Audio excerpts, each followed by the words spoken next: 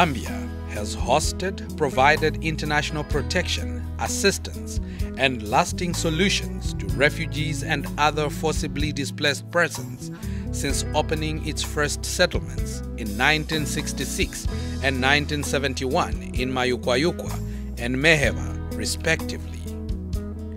These settlements also shelter some of the most protracted displaced persons, former refugees from Angola and Rwanda.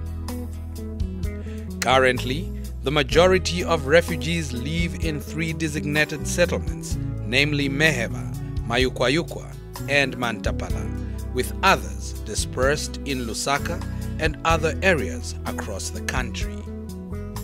In continuity with this past modus, in recent years, Zambia made a number of landmark commitments at the UN Leaders Summit in 2016 and the Global Refugee Forum in 2019, and adopted the Global Compact on Refugees and its comprehensive refugee response framework, which were endorsed by the UN General Assembly in 2016 and 2018, respectively.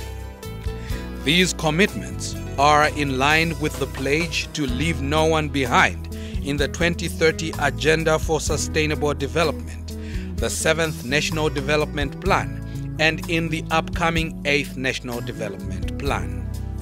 The commitment to implement the Global Compact on Refugees is at the highest level within the UN Refugee Agency, UNHCR, with its High Commissioner, Filippo Grandi, expressing at different fora the need for inclusion and multi-stakeholder engagement in assisting the refugees and the host community on a long-term basis.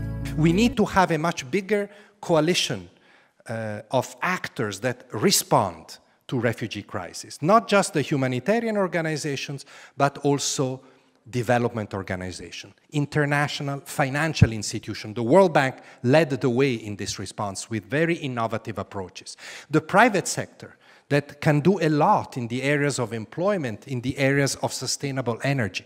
The civil society, NGOs, academia itself. So the idea of the compact is really that the response to a phenomenon like forced displacement, so comprehensive and complex, needs to be comprehensive and complex, and need to involve more energies, more resources than the traditional ones of the humanitarian departments of governments. The Commissioner for Refugees in the Ministry of Home Affairs leads the implementation of the comprehensive refugee response in collaboration with the UN Refugee Agency, UNHCR, and with support from other line ministries, other UN agencies, international financial institutions, international and national NGOs, academia, traditional authorities, the private sector, faith-based organizations, refugees and host communities, and other members of the civil society. We have made strides in ensuring that everyone gets involved in refugee affairs. And we have, over time, received support not only from humanitarian organizations, but also from the private sector that have shown interest in implementing some programs in the refugee settlements as well as the host communities. And government is open to other actors coming together with the government as well as the international community to see to it that refugee matters are dealt with in a holistic manner. With support from all partners and stakeholders, substantial progress has been achieved towards improved delivery of protection and basic services, including health, education, water and sanitation, and sports, as well as livelihood opportunities, and a solid foundation has been laid for more effective inclusion and other better coexistence between refugees and hosts. Government has ensured that refugees are treated like the local people.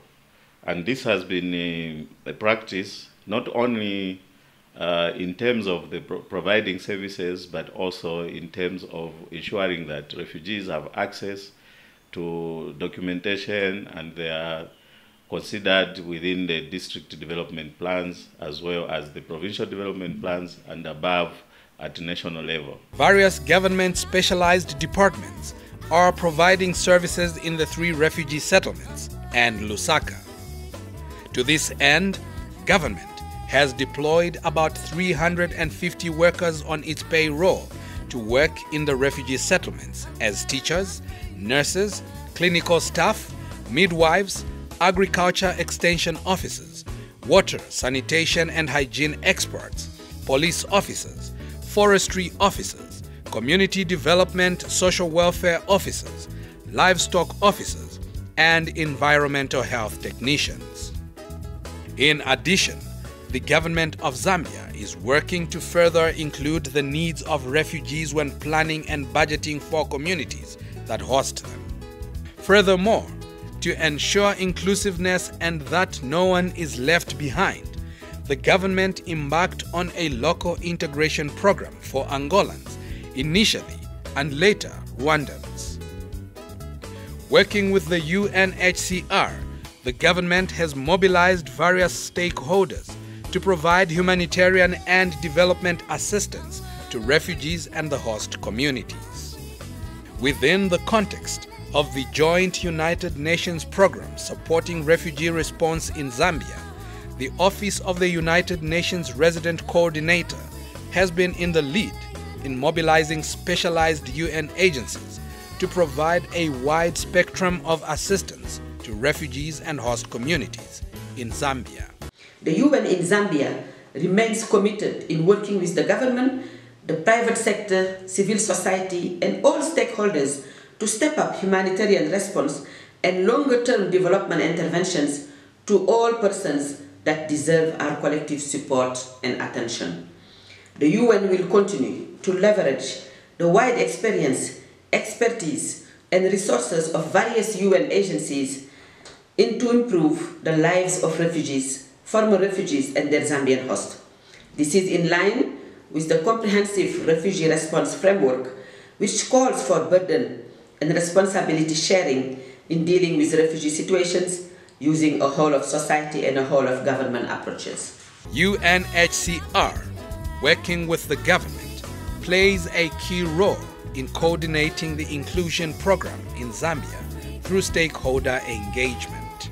UNHCR, together with the whole of government of Zambia, development partners, faith-based organizations, academia, the civil society, has been mobilizing strongly to address the growing needs of refugees and their immediate Zambian hosts. Allow me once again to say a big, massive thank you to the government of Zambia, to the people of Zambia, for remaining hospitable and to continue hosting refugees despite their own challenges. We appeal to all to join efforts because everybody can bring, whether resources, whether the skills, whether money, everything counts so that we can alleviate the suffering of these people. In Zambia, to push the inclusion agenda, the government, several organizations, donor embassies, agencies, faith-based entities are involved in the refugee program, providing humanitarian and long-term development assistance. To run its programs in support of government, UNHCR receives voluntary financial, material, and other support from various donors who include governments. We have been extending financial contributions of over $50 million in this area since 2012 in Zambia through UN agencies such as UNHCR, UNDP, UN Habitat, and UNICEF. On this occasion, we would like to announce that this year, the government of Japan decided to support the project by UNHCR titled Protection and Multisectoral Assistance for Persons of Concern in the Republic of Zambia. To support those who are most vulnerable, I am happy that the government of Japan is able to continue to stand by refugees and former refugees as it remains as our priority. Specialized UN agencies are providing assistance to refugees and host communities in sectors such as water and sanitation, sustainable livelihoods, food, cash-based interventions, education, health, and many more. The period that refugees spent in their new location, in their host country, average around 17 years, which actually means that we have to begin looking for long-term solutions to the problem that refugees and other displaced persons face. We need to move away from short-term survival strategy into something that look at the long-term needs, livelihood, and of course, providing opportunity for education for children and also income-generating activities. As part of the United Nations family and working closely with UNHCR, UNICEF helped to support the government of the Republic of Zambia to provide services to the Congolese refugees who crossed into the country in 2017 and 2018. The support provided to the Congolese included construction of school facilities, a health center, a youth center, providing of child protection services, including the construction and provision of water and sanitation services. The education sector has benefited from support by academia and related institutions to ensure access to quality education through the support of stakeholders. We have been proud and happy to work with the United Nations High Commissioner for Refugees in that they do sponsor their students to our university. We have almost 15 students, active students from the refugee agency, and we have also given them 10 full scholarships in the last 1 year, 5 for the January intake and 5 for the July intake.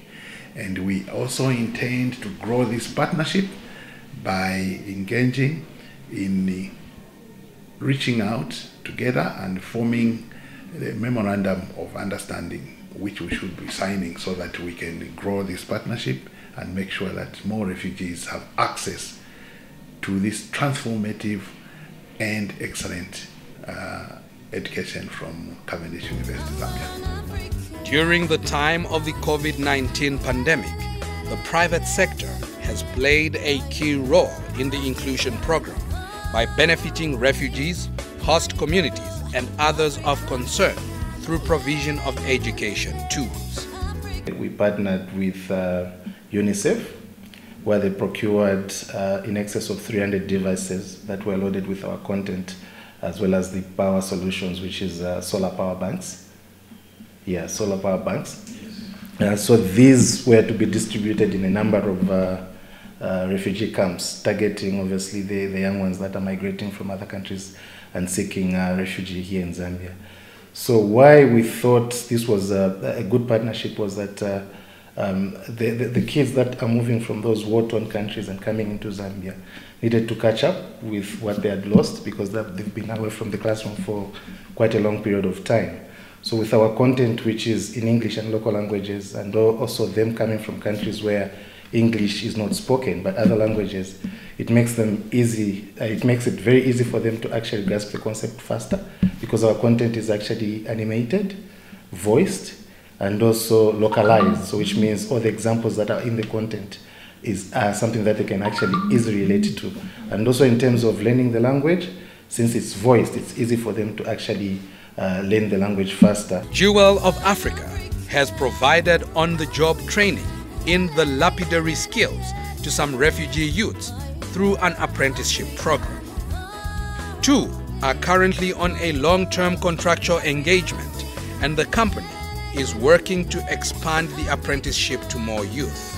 When UNHCR approached us, we thought we'd try to emulate the good work already done by so many other institutions and the government of Zambia and help to train the people of concern in some of these artisanal ways of life. We took on, if I remember correctly, about 8 refugees to enter into the apprenticeship program, but ended up with 5, of which 2 finished their apprenticeship program and 2 were retained here on a full-time basis.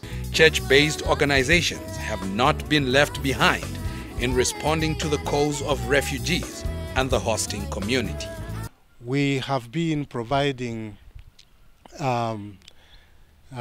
wash services to the refugee communities, as well as reaching out to the outlying host communities. So far, NACRO has built 376 toilet units with adjoining shower rooms in Mantapala refugee settlement towards the refugees. But we have also reached out to the host communities as well, wherein we've had about 36 host community members who have been trained in financial literacy. Traditional leaders have supported inclusion and coexistence between refugees and hosts by sharing local resources and services with refugees in their chiefdoms and providing traditional leadership to the communities in their areas who include refugees.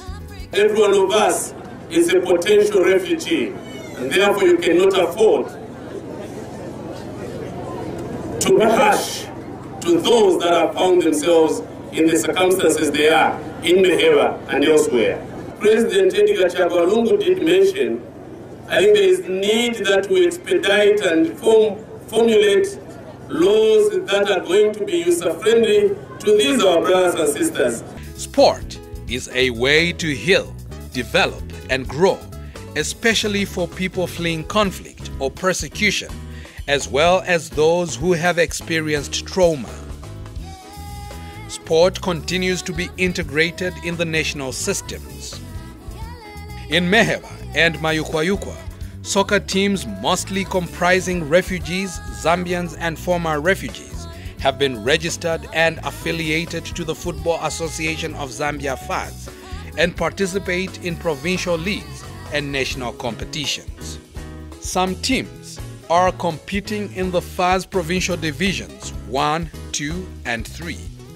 However, there are some challenges hindering the process. They include limited sports infrastructure. It was I think in the 2019-2020 when we entered in Division 3. We played at the province level, and we were among the top. We're the top of the table actually. And this season 2020 and 2021 we are playing in Division 2, and we are among the top 4. And hopefully next season we are going to be in Division 1. As the inclusion program under the Global Compact on Refugees in Zambia moves forward, there have been some achievements and challenges, especially in the need for more stakeholder engagement. This is an international school, because you find we have our fellow non-Zambians, we have former Angolan refugees, we have Burundis, we have Rwandese, and we have our Zambians. UNHCR is a key player, one of our most key player partners in this exercise, especially where education is concerned. We have got 3 facilities, which is namely Mayukwayukwa 1, Clinic 1, Mayukwayukwa 2, Clinic 2, and Shibanga. So 3 of them, they are in the settlement in Mayukwayukwa. So the 3 facilities, they do cater for population not only in the settlement area, but also population in the surrounding area. It means Zambian population around that area. We are very happy with our partners that have come through to assist in putting up services and to improve the lives of refugees in terms of livelihoods, in terms of water and sanitation, as well as in trying to uplift the lives of refugees in the settlement. But there are so many areas that still remain unattended to. Therefore, we would want and we appeal to everyone that is able and everyone that is has a heart for refugees and the host community to come up to help us to make sure that we try to improve conditions in the settlements.